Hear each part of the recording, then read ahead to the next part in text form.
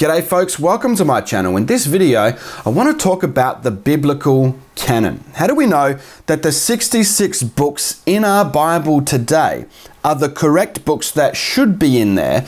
And how do we know that there's not some other books that should have been included in the canon that we missed? Well, to answer that question, I've got a guest coming on the channel today by the name of Pastor Damien Pickett. And Pastor Damien Pickett was my pastor when I was living in the UK for about 2 to 2.5 years. He's a church planter. He's an American church planting in the UK. He's planted and strengthened about 7 churches in the UK. He's doing a fantastic job over there. He's currently pastoring down sort of the south of England, and he's also doing a church plant in Bath, which is absolutely fantastic. And if you've ever wanted to support my channel, I've never asked for money, but if you want to support anyone, I want to encourage you to support Damien Pickett and his church planting activity in the UK. I'll put a link in the description of the video for you to click on if you want to give to him. Pastor Damien Pickett has his BA in History and Biblical Studies, as well as his Master's in History, and he's on the channel today to help me answer the question, how do we know that the 66 books in our Bibles today are the correct books that should be there, and how do we know that there shouldn't be some other books in the Bible that we missed? Let's get right into the conversation between myself and Damien Pickett. G'day, Damien. How you going, mate? I'm doing great. How are you? Yeah, good, mate. Yeah, thanks for coming on the show today, and really appreciate you taking the time to come on and to help me answer this question. Hey, honestly, it's my pleasure. By the way, just on a side note, thank you so much for what you and the I Think Biblically ministry has done for me and for some of my sermons and things like that. Yeah, thank cool. you for taking Cool. active part. Yeah. Did you like that sermon jam I did? Was it you like that?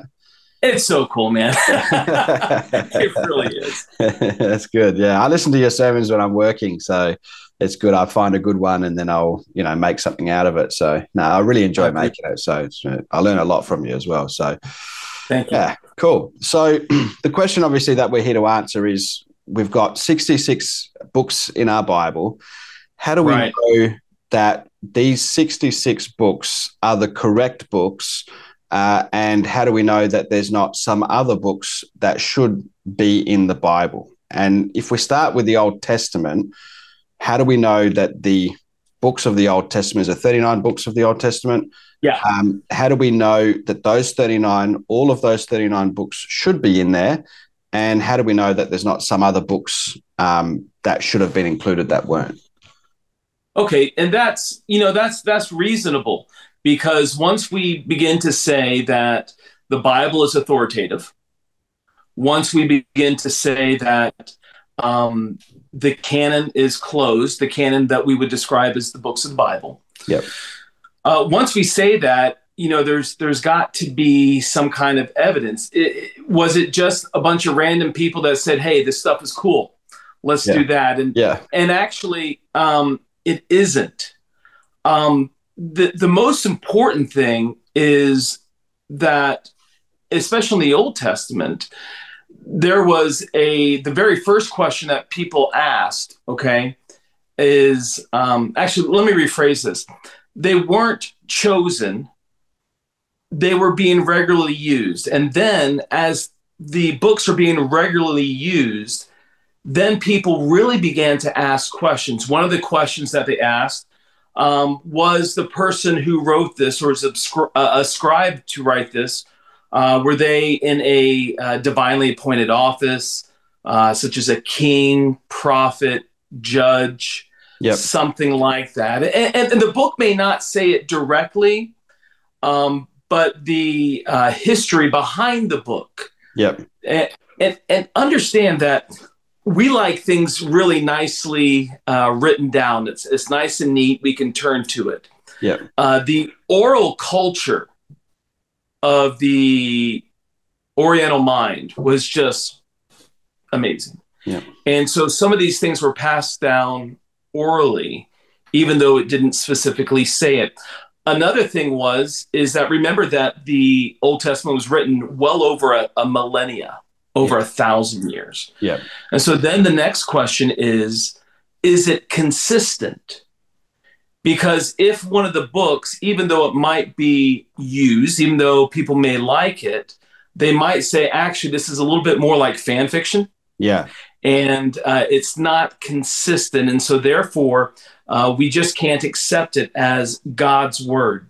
I guess it'd have to be consistent with the Torah, especially. It has to. Yeah, because we know that the Torah was, given by Moses, and that Moses wrote it down, and it's obviously referred to by Christ as well as, the books of Moses said, etc. We know that the law of Moses, and I suppose with the first one, we've got a king, a priest, and a prophet. So it has to be written by a king, a priest, or a prophet. And then it has to be consistent with the Torah and also the other accepted books as you kind of go down the list. Right. And also another question they ask is this, was it relied on Israel as a foundation of their beliefs or how they lived? Right. And then because so you have a section of books called the Ketubim, which were the wisdom literature, like Ecclesiastes, Song of Solomon. Okay. Then you had Psalms and historical literature. Yeah. Now, these books were actually the last ones to be accepted. Right. Now, when I say accepted, please don't read into that some council said, okay, we're now going to use these books. They were already being used. Yeah. So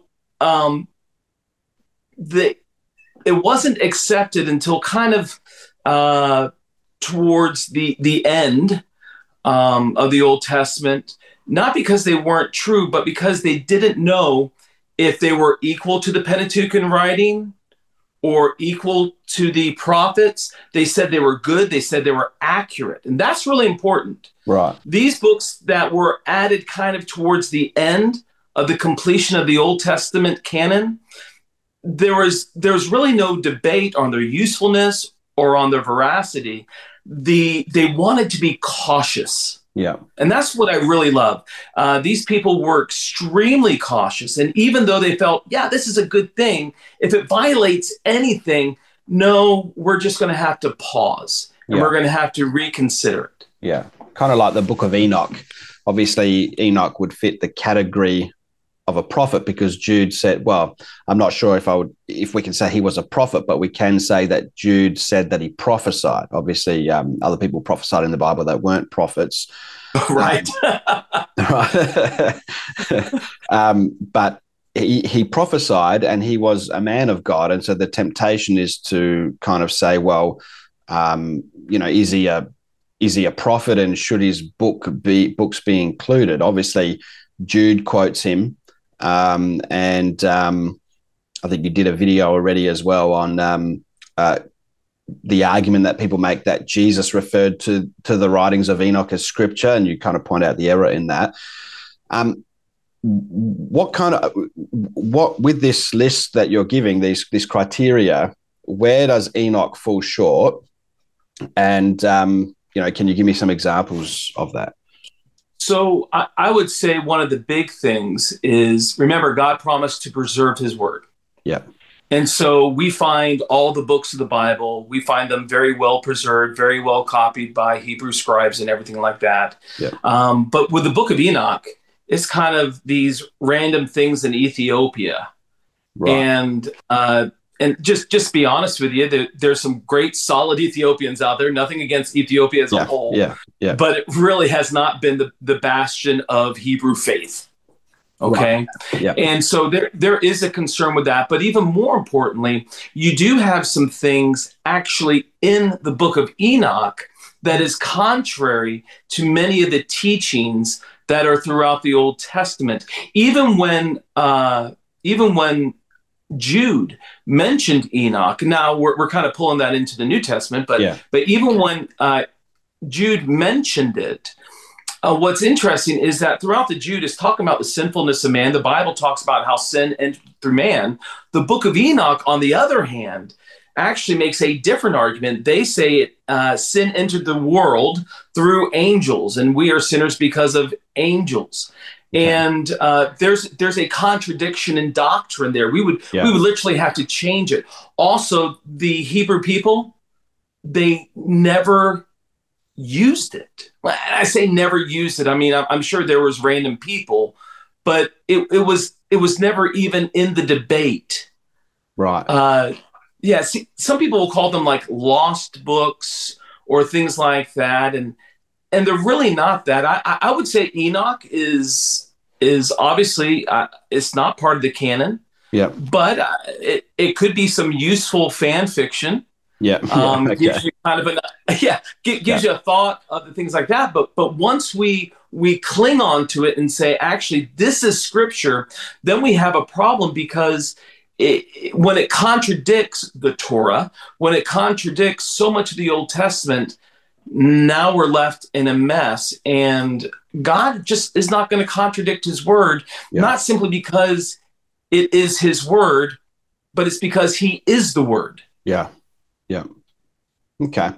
Were there any other books that were considered, or that people today consider should be in the Old Testament that you're aware of? Well, you have the Apocrypha. Okay. And the Apocrypha, again, was kind of considered useful writings. The Bell and Dragon is part of Daniel. You have all these different things. And the weird thing is that the Roman Catholic Church really didn't dig their heels in on the Apocrypha until the Council of Trent. And for those who aren't familiar with the Council of Trent, that is in the 1500s, when to combat the Reformation, to combat the Protestants, instead of the Catholic Church really taking an introspective look on what they're doing, they just dug their heels in. Right. And that's really when the Apocrypha became, this is part of the canon. Yeah. And it's always been debated. Yeah. But to dig their heels in, that's kind of why the Apocrypha is somewhat accepted. And it wasn't that people didn't use it. People did use it. But the veracity of it, did it teach strange doctrines, things like that? That's why it was always rejected as scripture. Because it was inconsistent with what we already knew and what was already accepted to be the word of God. Exactly. Right. Exactly. Another question is, when the King James was published, it was argued, I've heard it said that that King James required that the Apocrypha be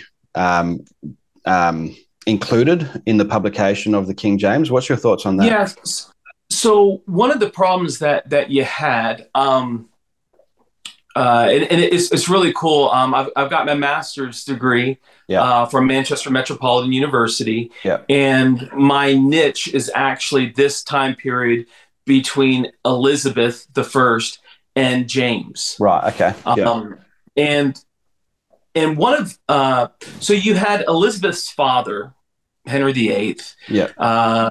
I won't say it was a conviction of conscience rather than he wanted a divorce. And there were a lot of inconsistencies in the Roman Catholic Church, and he just did away with it. And he says, I'll be the head of the church. Right. Okay. So that's just what happened. And that's when, if you've been to England, you've seen all the ruined abbeys and the ruined things like that. That's because the monks wouldn't leave. So he says, I'll just rip down your buildings. You have no other choice. Right. Then he had a son. And when Henry VIII died, his son, who was actually kind of sickly, he was, his reign was a little bit more hardcore Protestant. Right. Okay. He had a lot of Protestant reformers that were advisors. Okay. His privy council. Yeah. Then he died.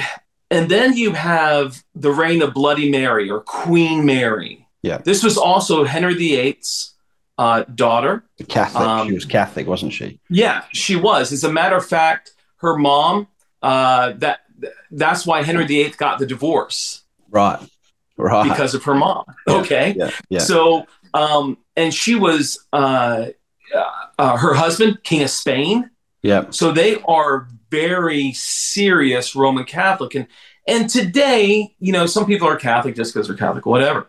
Yeah. But back then, if you did not take every aspect seriously, your immortal soul was going to be in danger. Mm. Yeah. Okay. And that really is what doctrine is now too. But yeah, people, of course, you know, they fiddle around with it. Yeah. So they were. It's not like just random non-practicing Catholics kind of thing. These were like Catholics because they really believed this stuff. Yeah. Yeah. That's when English translations were burned. That's when the real persecution of believers, I mean, really, really was going on. There was some under Henry VIII, but those were a lot of personality conflicts. Yeah. Okay. But under Mary, that's why we call her Bloody Mary. Yeah. Okay. Now she dies. Yeah. Elizabeth I. This is going to answer your question in a minute. Yeah. No, it's good. No, because I knew that you did your master's in this area, so I was going to get your thoughts. Yeah. So when Elizabeth I became queen, she had loyal subjects on both sides. Yeah. Okay. And so it came time to redo the common book of prayer. Okay. And so she decided to make both sides happy. Now, what happens when you try to make both sides happy? You got to neither side is happy. so when they redid the common book of prayer, the Catholics noticed that there was a lot of Protestant leanings, and they hated it. Yeah. And the Protestants were like, hold on, this is very Catholic language. We hate it too. Right. And instead of unifying the country, it just kind of split it. Yeah. So when she died, James IV of Scotland, whose mom, by the way, was a very serious, dedicated Catholic. All right? Yeah. And when he came to the throne, the point was, show us that you will kind of let us do what we want, that religion will be of our conscience. I will be beholden to our own heart. No one can go against my heart. Yeah. Okay. Okay. And so they said, would you create an official English translation of the Bible? Yeah. And yes, and there was pressure to make both sides happy. Yeah. To include the Apocrypha. Okay. Though it was done under protest. Right. But yeah, that's why it was included. It's trying to make your Protestants and your Catholics trying to make happy. the Catholics happy, but the Protestants never accepted the Apocrypha. Yeah. Right. And so again, that's the reason why we see very, very soon that it's removed. Yeah. And most Catholics didn't like it anyways because it was an English translation, not the Latin. Yeah. Okay. Cool. All right. So that's kind of what. Was there any other criteria? So if we rehash the criteria, it's got to be written by somebody in the office of a king, a priest, or a prophet. Something where now when I say divinely appointed, something where probably oil was put on them and they were properly ordained Old Testament wise. And again, that's the reason why Psalms. There was some debate on Psalms. They accepted King David. Yeah. But some of the other ones they had questions about. So obviously Moses was a prophet, so that's the first 5 books of the Bible. Joshua, from the top of my head, I can't think of him being, but he was obviously the next leader from Moses. So he was ordained, remember? That's okay, right. Yeah. So that's that. Then you've got Judges, which I assume was written by Samuel. I think so. Yeah. So you've got Samuel, and then you've got 1st and 2nd Samuel. What's your thoughts on that? Who I don't know if you've gone through this, if you've committed this to memory, or if I'm really pushing you here, stretch your mind. Again, memory. 1st and 2nd Samuel, 1st and 2nd Kings, 1st and 2nd Chronicles, those were a little bit debated. Right. And they knew they were accurate. Yeah. Again, they just were concerned about who did it. Right. and there was, without going into specifics, there was enough evidence for them. And again, they were cautious, and I like it that they were cautious. Yeah. Yeah. They weren't cautious because it was poorly written. They weren't cautious because it caused dissent. They were cautious in that, okay, who wrote this? Yep. Okay. It was accepted and everything like that. By the way, there were some books that were by some credible prophets and things like that. Okay. But they weren't fundamental to Israel, and so they got rejected for that, or that they weren't heavily used by the people, so it was rejected because of that. Okay. Somebody who's in a divinely appointed position could write something, but that doesn't make it biblical. Such as when we get to the New Testament, Paul references 2 other books written, letters written to the Corinthians. Yeah. And the epistle written to the Church of Laodicea as well. Right. And if those letters ever showed up and they were shown to be authentic, the important thing is that we can say, wow, look at these authentic letters. Maybe we can learn something from it, but we don't add it to the canon. That's because the church never used it. Yeah. And I guess, with, my sheep hear my voice, a stranger they will not follow. And if it's not inspired by God, if it's not God's word, they wouldn't have received it. Right. Been preserved. Not to say that it's false, not to say that it wasn't written by, someone important, etc. But it wasn't the word of God. And Correct. So therefore God's people didn't preserve it and keep it, which is really good for the book of Enoch. It wasn't preserved, especially in the Hebrew or Aramaic. Right. Okay, so that's your 3 criteria. It's got to be written by a divinely appointed person. It's got to be consistent with what we already know to be scripture. And I guess the foundation of that would be the Torah and then the other books that we accept. It's got to be relied on as well by the people of God for their beliefs and the way that they live their lives. And I guess when we get to the New Testament period, it's fairly settled. And we know that Jesus and the apostles were referring to these various books as being the word of God. When the New Testament cites them, it cites them as the word of God, etc., and things like that. Yeah. Yeah. And you're kind of, I don't know if you're meaning to, but this is kind of a good segue that the New Testament had a little bit different criteria.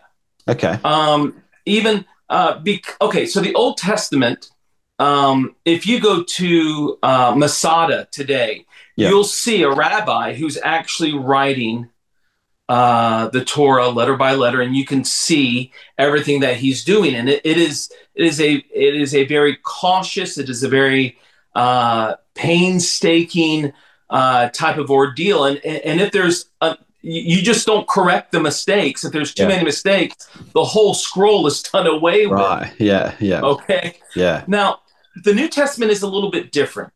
Yeah. Because when these letters were written, the church knew who wrote them. Mm-hmm. Okay. And they knew that it was important. And sometimes they were even told, hey, copy these and send them out. Yep. Okay. And so immediately they started copying down and said, hey, Paul just sent this to us. Read this. Yep. And they wrote it. And that's the reason why you will see some minor variants. Yep. In proper text. Okay. Nothing that's destroying scripture, nothing that's destroying doctrine, nothing that's doing that. But you will see some changes only because if you and 10 of your mates decided to write the book of 1 John. Yeah. Okay. You love 1 John. You believe it's scripture and everything like that. But chances are you making a human mistake is pretty high. Yeah, that's right.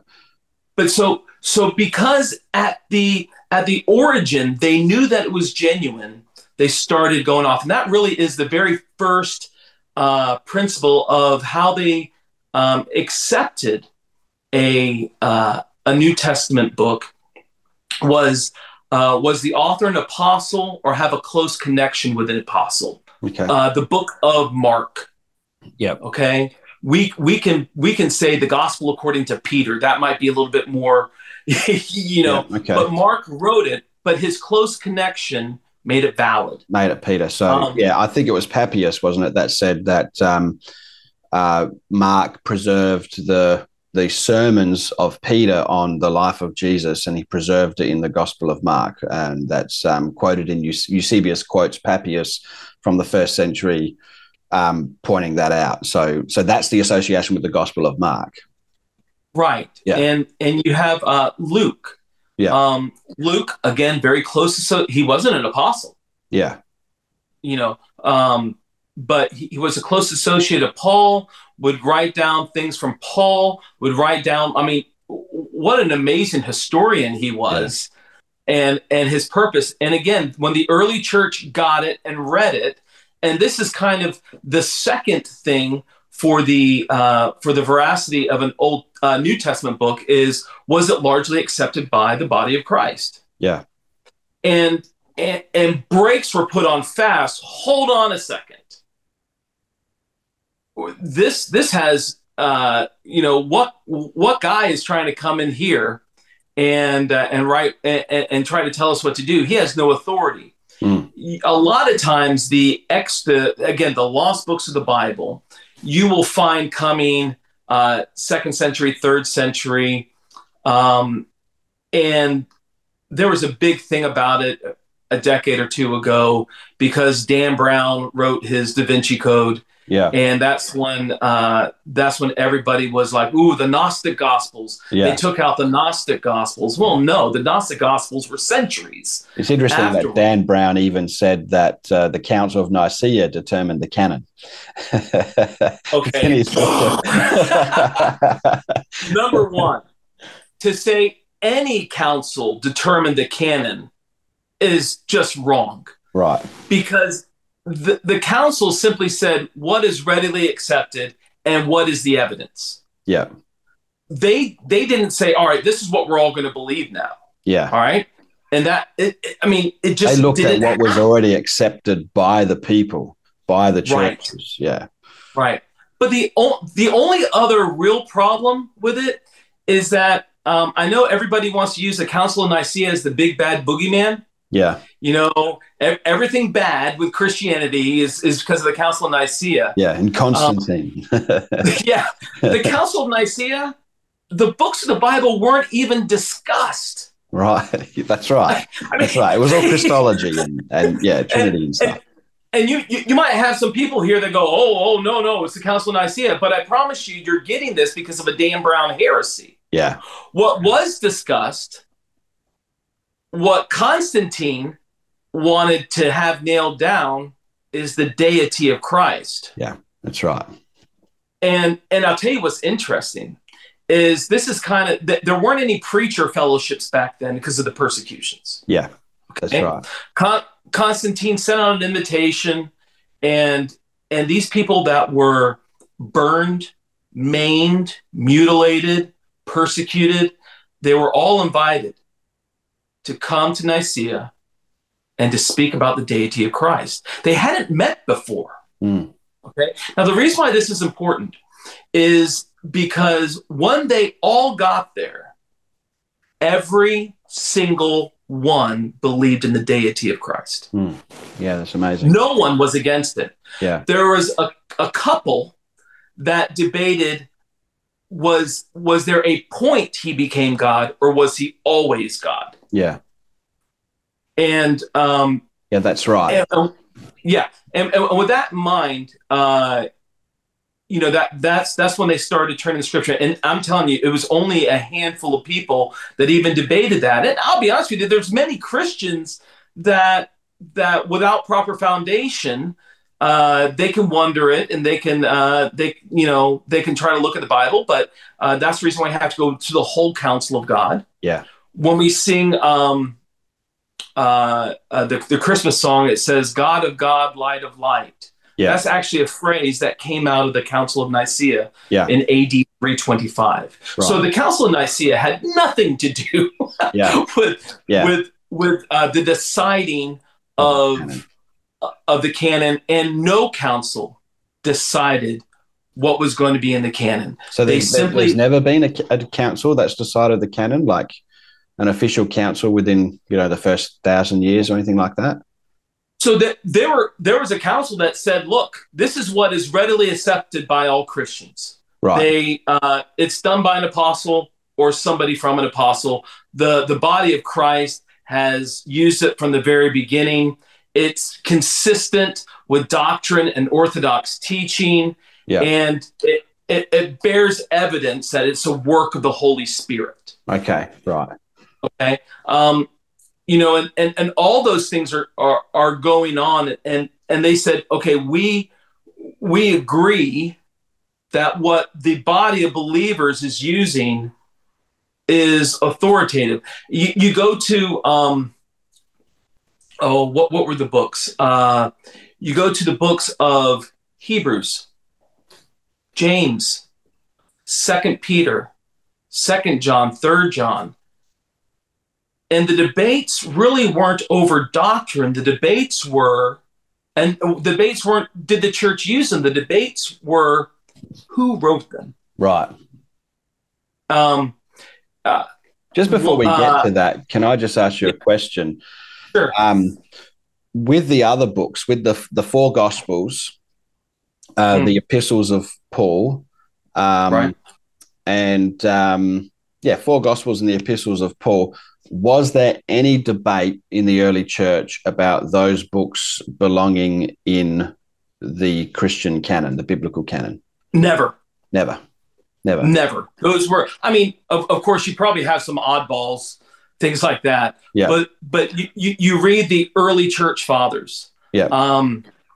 And there's I think Zondervan put this out a while ago, but it was a really cool encyclopedia, divided by subjects of just quotes by the early church fathers on each subject, without saying, without giving any type of summary. It just gave the direct quote. Yeah. Okay. The early church fathers, because of the actions of the early church. See, we're debating it now because we're 2,000 years away. Yeah. There was no debate in the beginning. Right. Because even when, when Paul wrote about the resurrection, he says, okay, if you don't want to take my word, there's a lot of people that have seen it. Go ask them. Yeah. And there are so many things about Paul, Matthew, Mark, Luke, John, and they were written for specific reasons. Yeah. John again, John and First John, they're really combating the Gnostic heresy that was creeping into the church. By the way, it's really important that the very first hotly debated thing in Christianity was not the deity of Christ. It was the humanity of Christ. That's right. You're like, yeah, I get that he's God. How can he be human? And I'll be honest with you, I get it. Yeah, that's I think right. you and I have had some discussions about this. And we did, didn't we? I was right. Yeah, you were spot on. And as a matter of fact, I spoke to another group of preachers, and literally nobody had even considered what we were talking about. And iron sharpened iron that day. That was in the audio. You were audio recording, and I was going, "No, mate, no, mate." And I think I even said, "Caleb, you're wrong, but let's talk about it later." Yeah. Good times, eh? Yeah. Well, yeah. It really was. Luke was written to as a tool of witnessing to a man, whether it was his real name or a pseudonym, Theophilus. Yeah. I would say Mark being the first gospel penned, I think it was, man, people need to hear from an eyewitness of what Jesus said and did. Because as false doctrine creeps into church, as Paul Paul came face to face with these people that were called like super apostles, who said they got secret knowledge and things like that. So there really need to be an authoritative document that said, actually, this is what Jesus did. And this is why Jesus did what he did, and this is what he fulfilled. Yeah, it's interesting to note as well that that the four Gospels that we have are the only four Gospels that can be dated back to the first century, the lifetime of the apostles. And what's really interesting is that the four Gospels deal with theological debates and issues that were relevant during the lifetime of Jesus. And they obviously name places and different customs and things that were relevant during the life of Jesus. But then when you read the Gnostic Gospels, they're more dealing with debates in the latter half of the second century, somewhere from like 150 to 200, 250. They're dealing with debates around that. They're not really dealing with debates that were relevant during the lifetime of Jesus. And that to me is a big sign that the four Gospels are the original Gospels, and these Gnostic ones were later on written to kind of help their debate, and they put the names of some, special person on the top to kind of give it some sort of authority, What was it? The Gospel of Thomas? Yeah, the Gospel. You got the infancy Gospel of Thomas, and then the Gospel of Thomas. Yeah. Yeah, I actually was able to see a church window that had scenes of that book. Okay. And it was kind of weird because when you go to church, I like seeing stained glass. I like reading churches. I do. I'm a nerd that way. Okay. Yeah. Don't judge me too much. But what you look at this and you're like, man, what's going on here? And you look at it long enough and you can see the story, because there were stories written so that you didn't need to read. You could just understand it. And one of the stories was the old carpenter's mantra: measure twice, cut once, right? Yeah. Well, Jesus accidentally cut a board too short, or maybe it was Joseph on this one. And it was Joseph. And to help Dad out, he stretched the board a little bit so that it would fit. Which is interesting, because that's a miracle for selfish reasons. It's not a miracle to help. A lot of the miracles of Jesus, they were to help the sick, the poor, the needy, not just for some little financial benefit. Okay. Side note, you bring that up. Do you remember? And I hopefully you're old enough, but do you remember, during Christmas, do they know it's Christmas? Do they know it's Christmas time at all? No. Anyways, it's much older than me. I mean, I don't know it neither, brother, but it was done by a bunch of English pop bands to raise money for Ethiopia, the starving people in Ethiopia. The Americans put one together, and they were trying to really pull it all. It's called "We Are the World." Which doesn't sound ecumenical at all, but the phrase in there that Jesus showed us how to love by turning stone to bread. I'm like, well, actually, that was a temptation by Satan, and he never did it. Yeah, that's right. Of those selfish reasons. Yeah, that's right. And so many Christians just go singing the song and they say, oh, well, remember Jesus did that. I'm like, well, actually, no, we didn't. And if you will, maybe and I believe in a spiritual realm, but maybe humanly speaking, the person was trying to remember some Bible story, and they were trying to do good, and they were trying to, use a biblical example. But when it comes under scrutiny, you go, hold on a second, this is not inspired. Yeah, that's right. Yeah, it doesn't have that ring of truth to it. Yeah.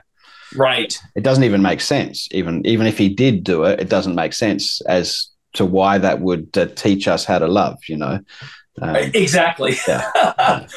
Especially when you know the context. Yeah. So it's kind of like that's that third criteria. Is it the third or the fourth criteria where it kind of just hits you? It's like, well, it's out of sync with everything else. Yeah. Yeah, that's the third one for the New Testament. Yeah. Yeah. And by the way, most scholars are pretty much in agreement with these. With these ideas, they might phrase them a little bit different, but they'll say, in doing all their research, that this was the criteria that they used. Yeah, yeah. So this isn't just something I've pulled out of the air. So with the disputed books, so with the Gospels and the Epistles of Paul, there was no dispute. I'm not sure if there was a dispute with Ephesians or something, or one of them, or the epistles to Timothy, maybe as well, from the top of my head. So so Colossians was readily accepted. Right. Okay. But the church used it and it was authenticated, but there was some people brought up, maybe it's not from the apostle. Okay. And what I like is that the early church was cautious. Yeah. Second, why was second and third John debated? Well, there is some doctrine in there, but not a whole lot. Yeah. Again, you and I were talking about this a few weeks ago, that a really good idea is maybe this was a cover letter. Yeah. That John personally gave that accompanied his first epistle. Yeah. Yeah. That's right. And that's very possible. We just know that the debate was not who wrote it. Yeah. Was it moral or anything like that? The debate simply was, is there enough doctrine in it? So that was the issue with those short epistles, 2nd and 3rd John. The issue was not the author. The issue was there enough doctrine in there? Was it useful? Yeah. Was it profitable for the church? Yeah. Right. And again, these are, when the church received them, they knew exactly who it was from. They copied it, they sent it out. And it's reasonable that people go, okay, we don't doubt the authenticity.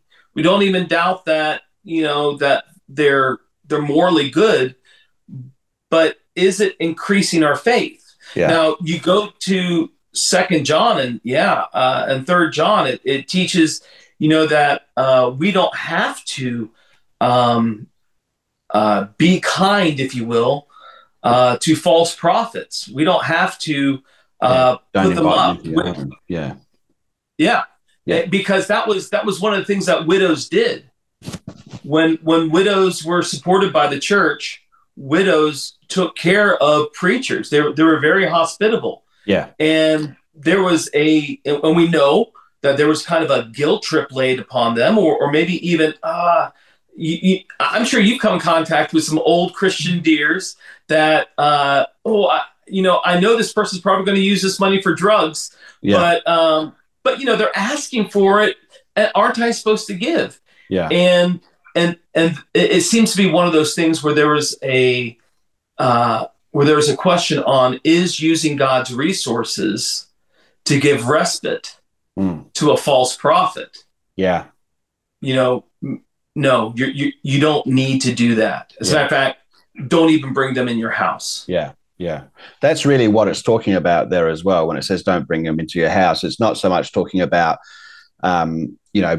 inviting a Jehovah's Witness in when he knocks on your door to debate with him. It's more talking about putting him up and also bringing him into the fellowship, because the churches met in their homes. So you're bringing them into the fellowship as well as putting them up. Yeah.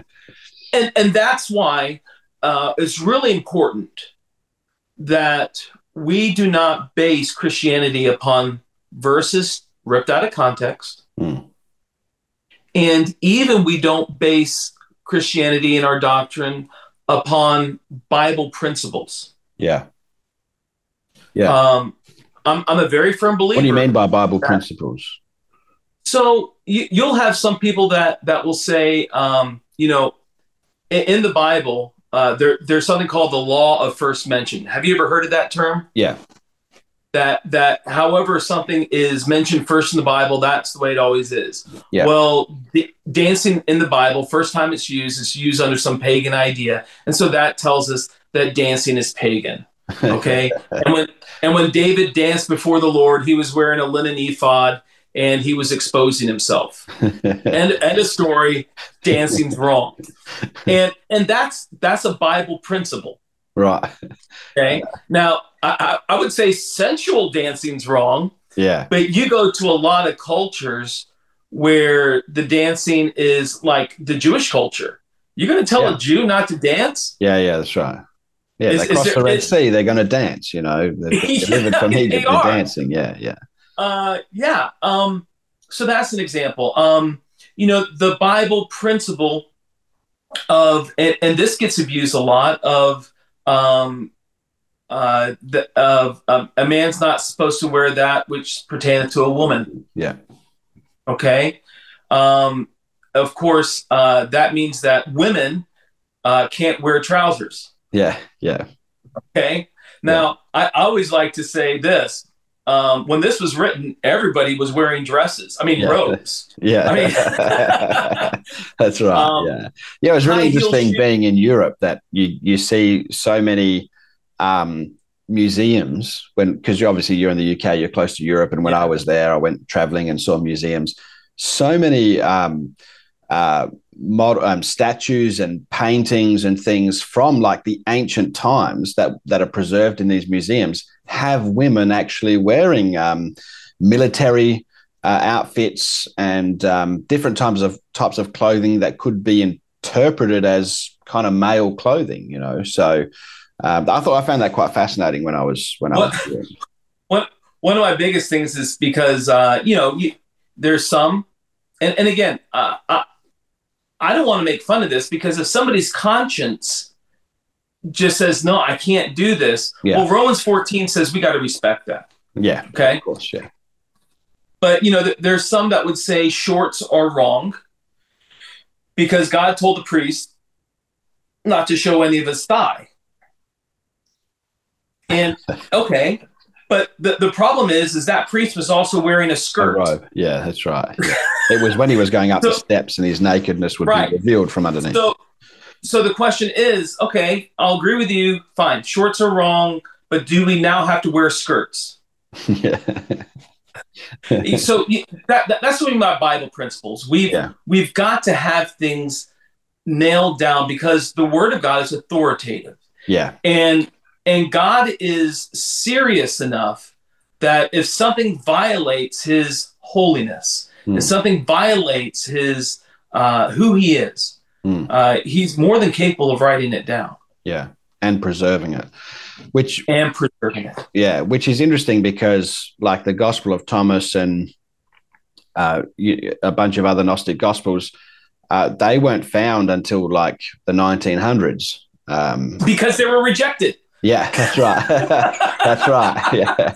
And it's kind of like, if I understand if somebody doesn't believe in God, then they can kind of say, well, maybe these books should have belonged, etc. But if you do believe in God, then you would also have to believe that God would preserve his word and give his word to his people.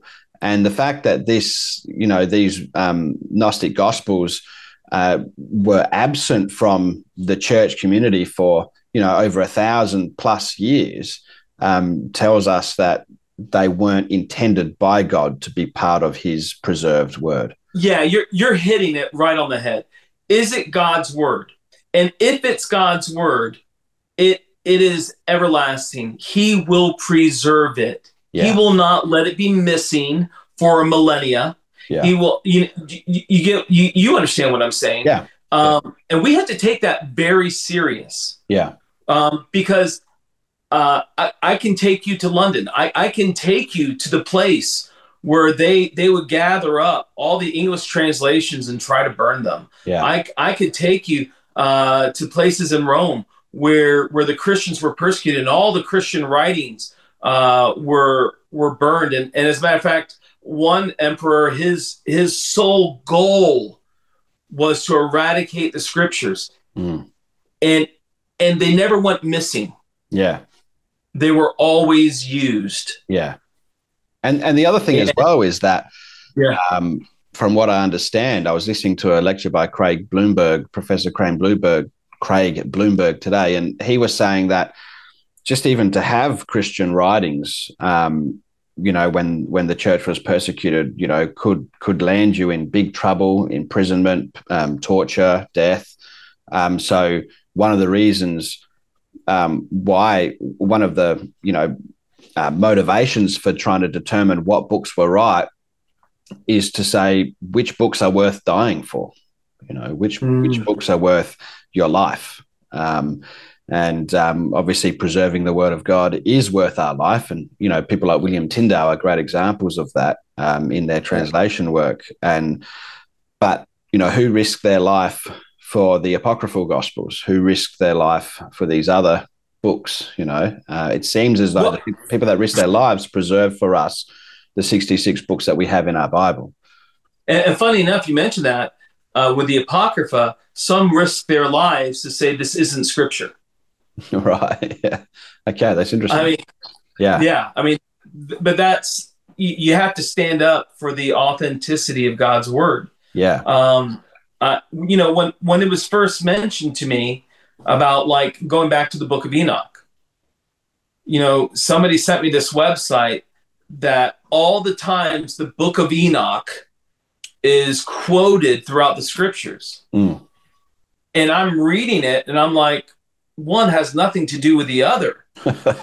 It just, it might have mentioned an angel, but that was it. Or it might have mentioned poor, or, it might have mentioned a mini phrase or a big general concept. Yeah. And you can't take that as authoritative. Yeah. When Paul wrote to Timothy, he says, one of your own prophets said that, the Cretans are lazy, slow-bellied, I think is, gluttonous. Yeah. Yeah. And the Bible describes him as a prophet, but I'm pretty sure he's not the kind of prophet that we're thinking of. Yeah. Yeah. That's right. Yeah. He was just somebody respected. I've read, somebody gave me a book about, I think it was called like the Lost Books of Eden, and they said, man, read this. And I did, I read them. And there were some things that I read and I was like, this is so ludicrous and probably blasphemous. There were other things that I remember one book that was talking about the blessings given to each son by Jacob, his 12 sons. Yeah. And I think it was written afterwards, but it was kind of neat because everything that he blessed his sons with, you saw it come out later in their lives. Yeah. And I keep on using that term. I would call that fan fiction. Right. What would it look like? And when I read it, I go, yeah, I could see that. Not that I take it as scripture. Yeah. And God's people didn't take it as scripture. Exactly. And it wasn't written by somebody divinely appointed, by God, anointed by God. Right. Because they knew it. The ancients weren't dumb. Yeah. A lot of times we think, oh, well, they didn't know. Oh, they did. They did. Yeah. Yeah. I mean, I was listening to Michael Kruger.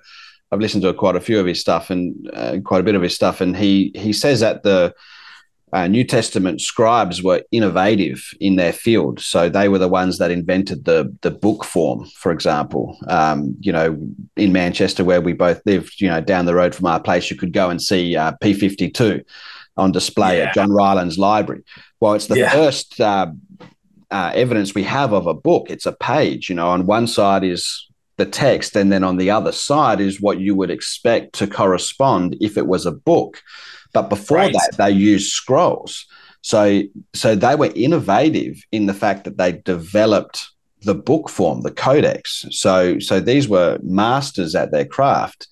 In addition to that, they created the abbreviation, the concept of abbreviations, which is why some of the manuscripts are different. You know, when people say there's 400,000 discrepancies among the, you know, thousands of manuscripts we have in the Greek New Testament. Yeah, but that's because you've got abbreviations and different things like this. So there's, as well as like, you know, slips of the pen and spelling mistakes and so forth. But if you go to, ones, yeah, you're right. I've had the privilege of looking at some of the old codexes. Right. Okay.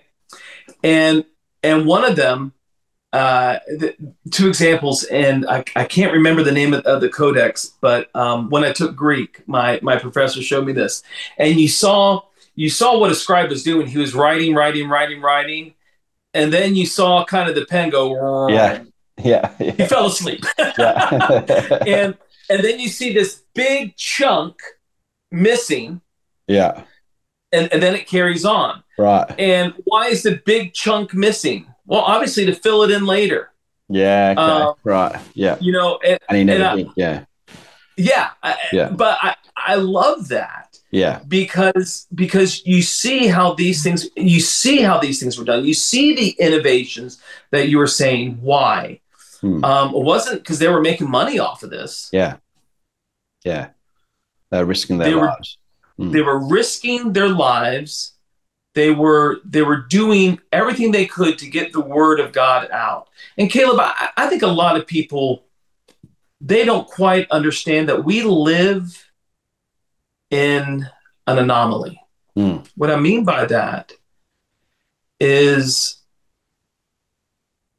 our lack of serious persecution for generally Europeans, North Americans, Australians, is quite unusual. And we're beginning to see it pick up. And when I say we're beginning to pick up, I don't mean, you know, we're seeing people burned at the stake, but we're seeing some of the same type of persecutions that happened to people in the Bible. They were losing their jobs. They were being despised, not for being jerks, but just for being a believer. They were considered antisocial because of certain things that they couldn't do. And but we forget that there's more persecution going on. There's more Christians that have died in the last century than in the other 1900 years. Yeah, right. Yeah, wow. And so, yeah, North Korea, if you're caught with the Bible, and this is not, I'm not saying this just superfluously. I mean this. If you're caught with the Bible in North Korea, you're shot. Wow, it's crazy. It's crazy. Yeah. If and people go, well, actually, this is important enough. And they don't care if it's King James or the New American Standard Version. You got any of that, you're shot. Because they're scared of it. Yeah. Yeah.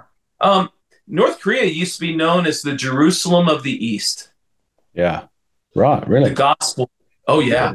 Wow. Yeah. And it's when the communists took over that was heavily eradicated. Wow. Crazy. Yeah. There's a ministry, I hope you don't mind me mentioning it, but there's a ministry called Platform 67. I think you met that came to your church. Yeah. Yeah, they did.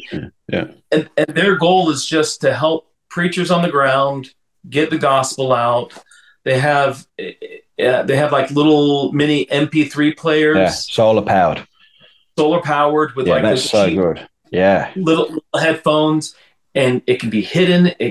So many things can be done with it. Yeah. And they're being scattered. Yeah, platform 60 what? Platform 67. 67. Like 66 books in the Bible.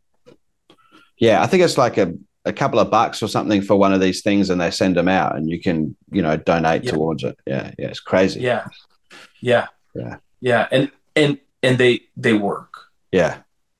And it's crazy. Again, they do it in Iraq too. They've got it in Arabic, the Bible in Arabic. Yeah. They do. Yeah. They do. Farsi and just so many different languages. Yeah. Because it's vital, and we're seeing as we're panicking because of Christianity dying in the West, and I know it's really hard to call Australia the West, but I'm going to lump you guys in there. We do refer to ourselves as part of the West, yeah. Okay.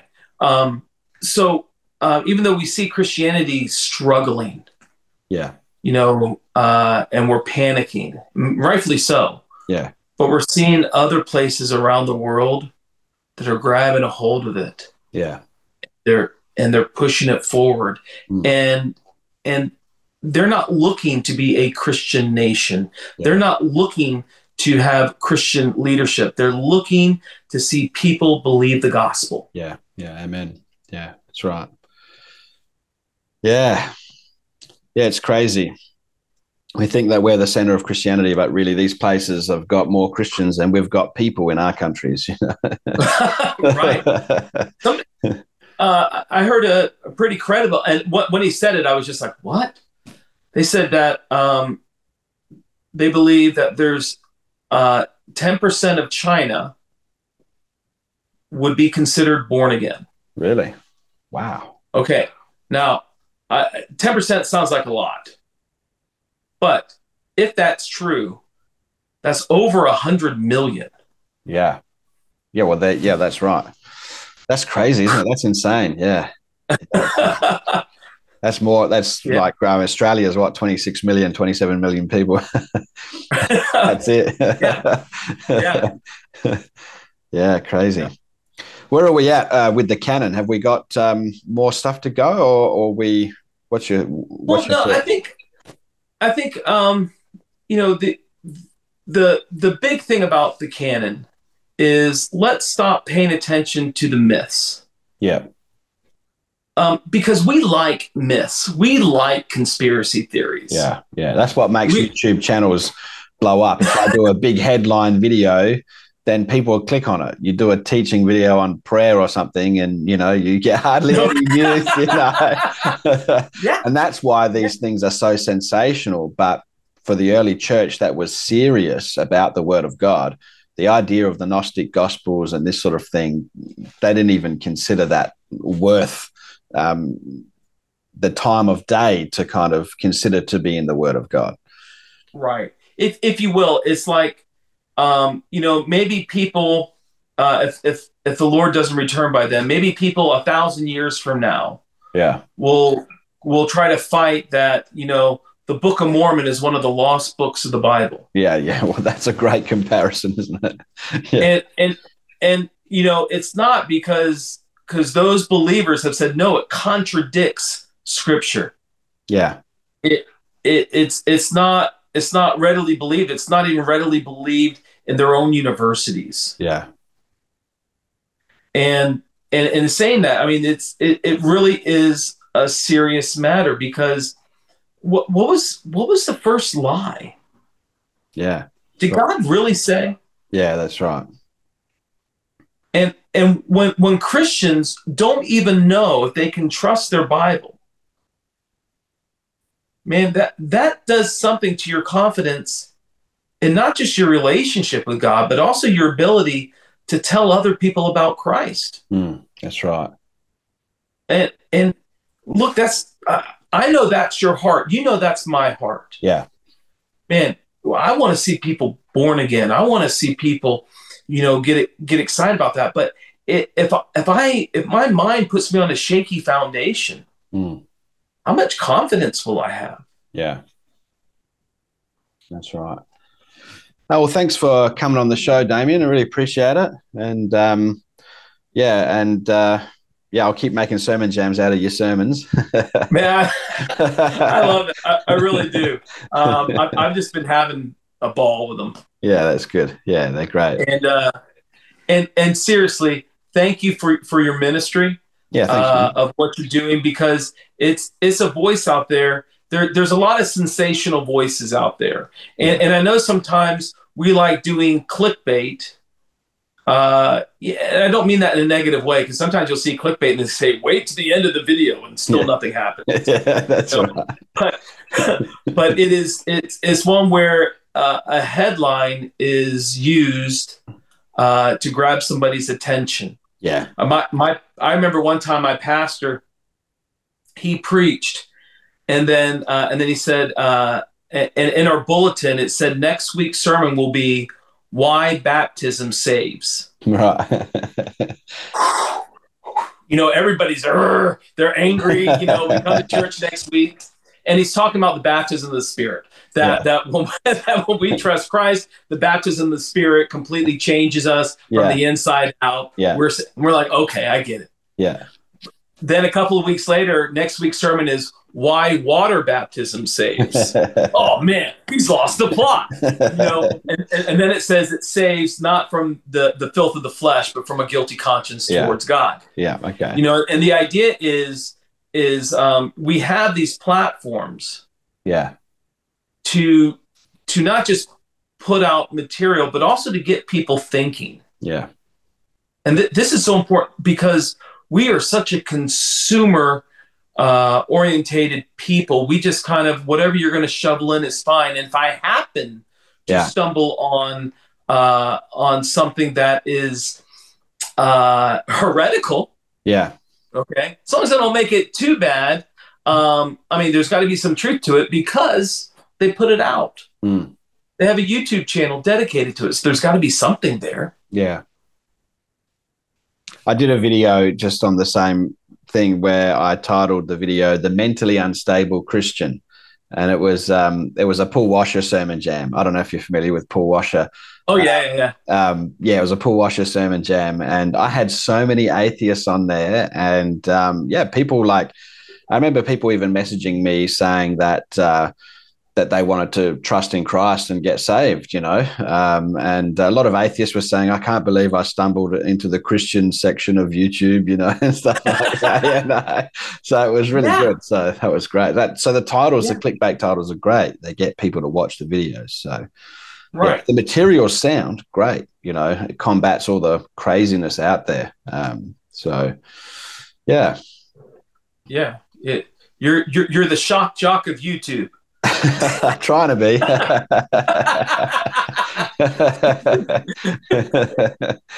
Cool. Thanks, Damien. Thanks for your time. I really appreciate it. And we'll have to do this again on another topic. And man, I've had a ball with this. This has been great. Yeah, great. Me too. It's been great. It's been smooth sailing all the way through. So it's been excellent. So I'll catch you later, and I'll see you in the next video. All right, man. God bless. Cool. See you, mate. Bye. Well, folks, I hope you liked that video. If you did, consider subscribing to Damien's YouTube channel, Just the Bible. I'll put a link to it in the description below. And I'm currently working on his website to put all of his verse-by-verse studies through the Bible on his website. So check out what's there and keep an eye out for the sermons that will continue to be uploaded to his website. I've got a whole pile I've got to put up for him. And I want to encourage you, watch his sermons. I've enjoyed them immensely, and I think you will too. I'll see you in the next video.